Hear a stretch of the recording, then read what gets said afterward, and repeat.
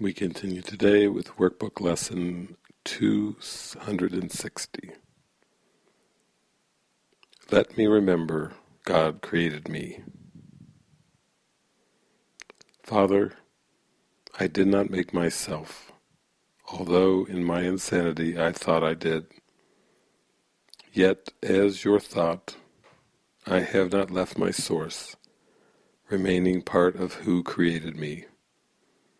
Your Son, my Father, calls on you today.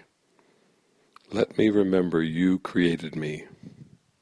Let me remember my identity, and let my sinlessness arise again before Christ's vision, through which I would look upon my brothers and myself today.